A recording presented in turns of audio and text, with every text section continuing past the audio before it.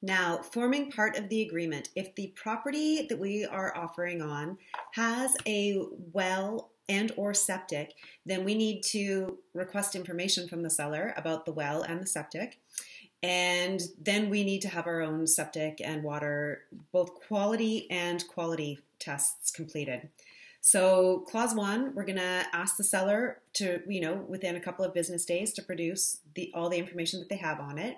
And clause 1.3, if they haven't pumped out the tank in the last 12 months, then we need them to have it pumped prior to closing.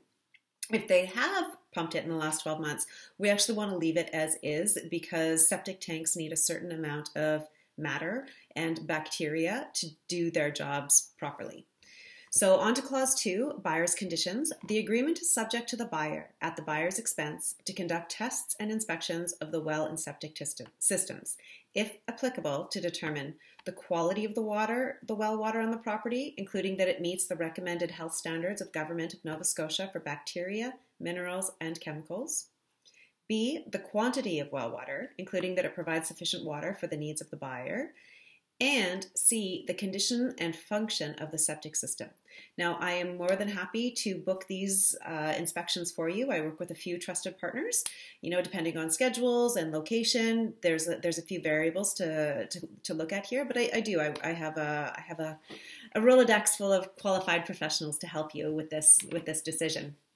Now, we're going to give the seller instruction similar to the agreement of purchase and sale, clause 4, the buyer shall provide the seller or the seller's agent on or before time, usually 4 or 5 p.m., Atlantic, on the blank day of X. So what's also new is it also refers to Form 408, confirming that all conditions identified in this clause are now satisfied and waived.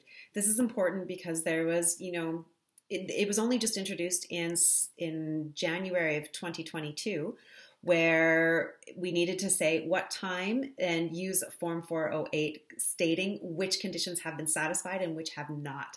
So there was enough issues there that they determined that a form was actually necessary. So we'll have a new Form 408. That's it, that's all.